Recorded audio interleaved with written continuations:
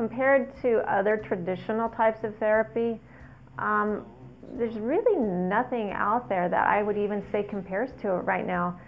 I have worked in home health and do work in home health, and I've never ever gone into a patient's home and seen a piece of equipment or really anything that is even comparable to this. The only thing that people are using in the home now typically are tabletop exercises.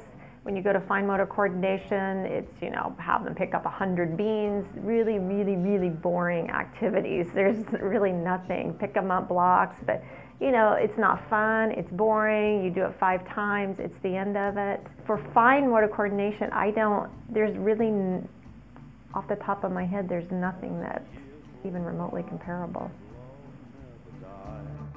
So we traveled back to that border town.